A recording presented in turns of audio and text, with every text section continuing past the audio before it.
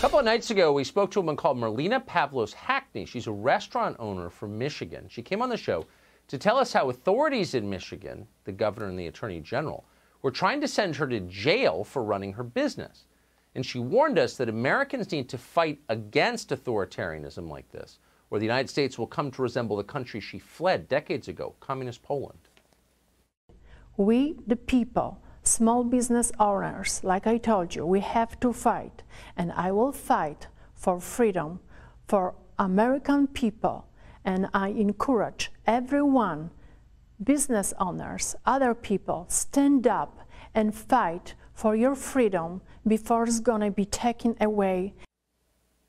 We have an update for you tonight on that story, and it's a sad one. Marlena Pavlos Hackney is in jail. She was arrested very early this morning, before 6 a.m. by police, taken away in ankle shackles and wrist cuffs.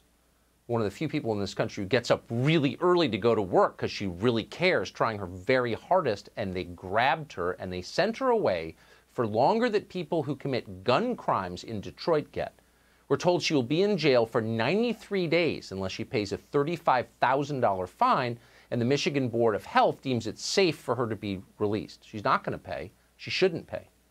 Marlena's restaurant has also been ordered closed until the Michigan State Health Department decides it can open again. By the way, when this happened, the Attorney General of Michigan, who's completely out of control and utterly political, Dana Nessel, issued a press release bragging that she had been arrested like some dangerous felon had been pulled off the street.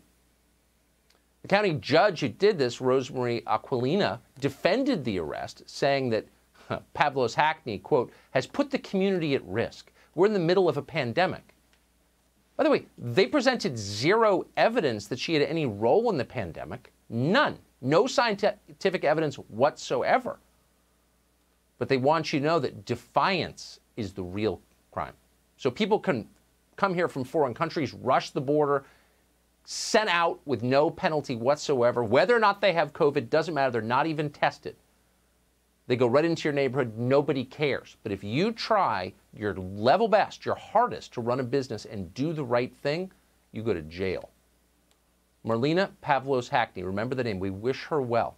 We hope she gets out soon.